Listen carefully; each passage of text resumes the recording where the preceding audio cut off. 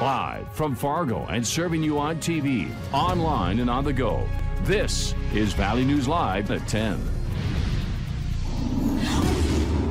A shoplifting call at Shields All Sports on 45th Street in Fargo earlier tonight ended in a drug bust at Casey's convenience store in South Fargo about an hour ago. Fargo Police and Cass County Sheriff's deputies responded to Casey's on South University Drive about 8:15 tonight. Officers used a drug dog to search a white Chrysler 300. They arrested a man on charges of possessing meth, marijuana, and drug paraphernalia, along with reckless driving and fleeing police. Officers say the man fled from them initially at Shields when they arrived to check out the shoplifting charge around 6:30 this evening. When there was the bust taking place, 2 other passengers were in the vehicle. They were not charged. Now, no names have been released. Look for updates on this story here on Valley News Live and on valleynewslive.com. In total, 3.5 million really available for the 3 complexes. The dust has barely settled on West Fargo's most recent bond referendum, and there's already been a change with the most contentious issue. More than 60% of the voters approved spending nearly $107 million to pay for a new high school and other projects aimed at easing continued overcrowding in the district. Valley News Team's Katie Opperly is here with the latest on money being spent for turf. Katie? Mike, Andrea, leading up to this last month's vote, the majority of opposition centered on the cost of synthetic turf. Many living in West Fargo expressed their concern with $3 million from the referendum being spent on the installation of synthetic turf at the West Fargo, Cheyenne, and the new school. During tonight's board meeting discussion, the cost of that portion of the project went up. The district's business manager, Mark Lemmer, said the artificial turf for Cheyenne High School and West Fargo could go in as early as next summer. He broke down the budget in large chunks, saying $2.4 million would go toward existing schools, with $6,000 for the new high school. He then said in the new high school's budget, an additional $500,000 will go towards underground or earthwork, bringing the total cost to $3.5 million.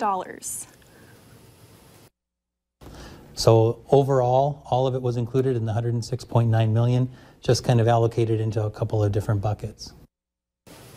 So what he's saying is the additional cost involves dirt work that is already in the projected cost for the new high school. Almost a shell game as the big dollar project moves forward. The board approved the idea unanimously. Also tonight, the board approved the hiring of civil engineers for the design work of the turf project in all 3 schools. They are expected to begin over the next couple weeks. So, Katie, the documents as totaled are $2.4,600,000 and an additional $500,000, bringing the total to $3.5 million. Thanks. The actual construction of the turf project is expected to begin this coming spring. It's said to be too early on the project to tell if any further specifics are meant for the design. Temps are falling, and it's going to be chilly late October this evening. Let's find out what that will mean for your Tuesday morning commute to work or school. Hutch? Yeah, we are looking very cold tonight thanks to our clear skies. The wind finally, however, has, well, it's settled down. A few clouds up near the Lake of the Woods area holding temperatures at bay near 40 there at this hour, 37 in Bemidji.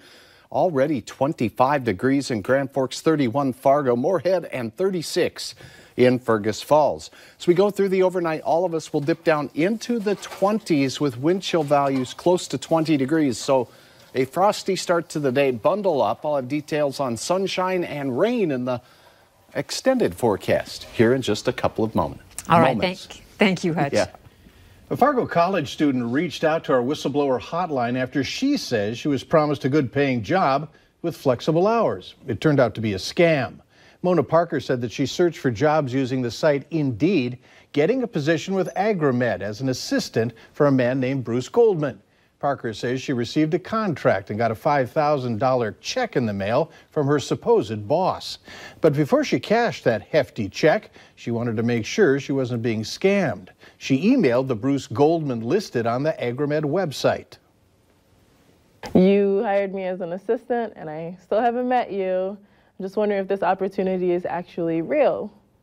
And he emailed us back within like 30 minutes.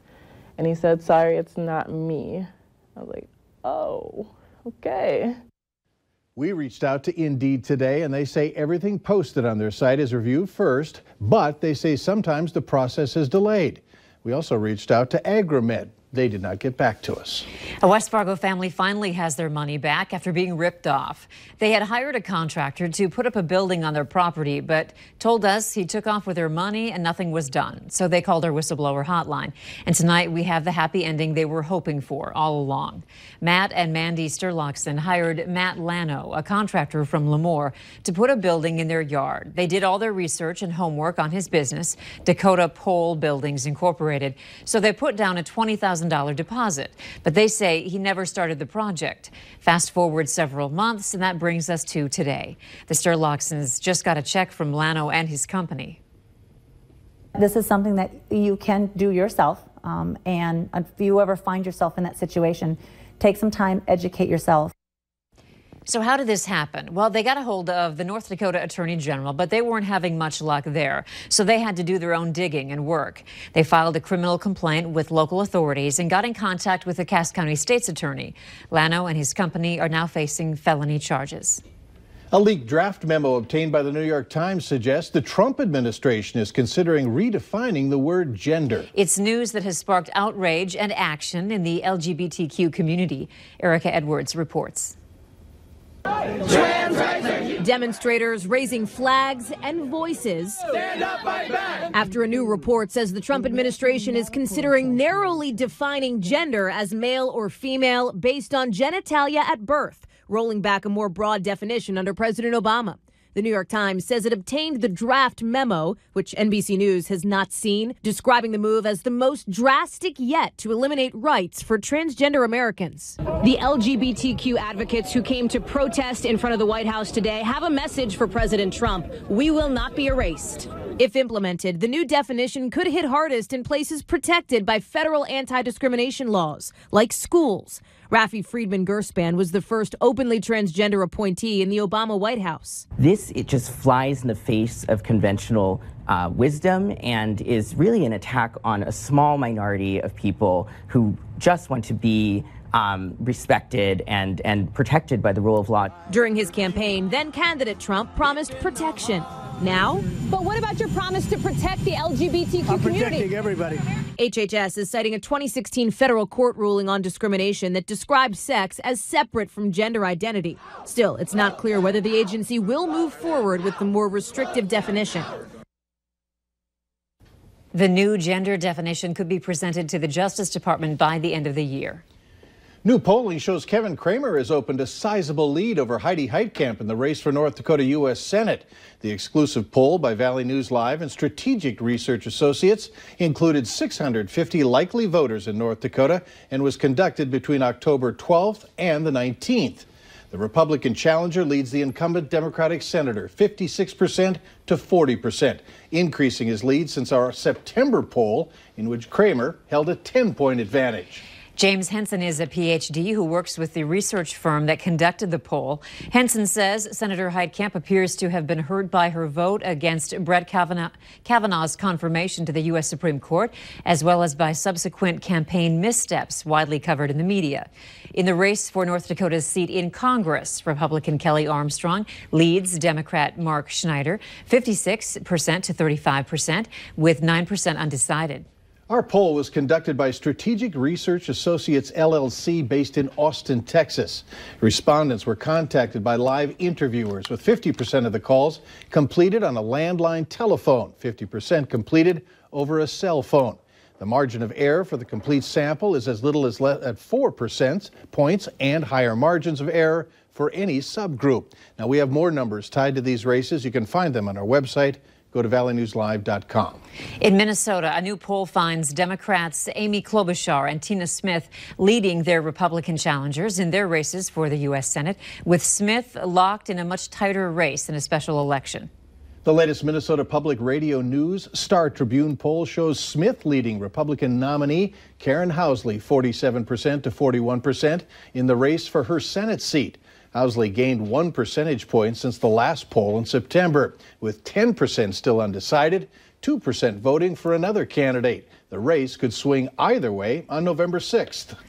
As for Klobuchar, she leads her Republican opponent, Jim Newberger, 56% to 33%, with 7% undecided. The poll of 800 likely voters from October 15th through the 17th has an error margin of plus or minus 3.5 percentage points. Road fatalities in Minnesota have reached 302 this year. That compares with 285 last year at this time. The Department of Public Safety indicates that alcohol, speed, and neglecting to wear a seatbelt were among the most common factors contributing to the deaths. The data also shows 72% of those who died were male, and most people killed were in the 21 to 30 age range. Extra DWI enforcement on holidays and weekends, that begins November 21st. It runs through December 29th. Drunk driving-related crashes contributed to 72 deaths on Minnesota roads in 2017. Later on Valley News Live at 10, more information is trickling in on the Bison and Butler football game next year. There's a new date and some ticket information.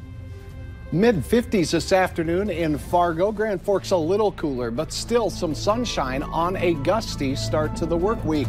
It does look like we'll see more sunshine, but rain in the forecast as well. Details are right up next.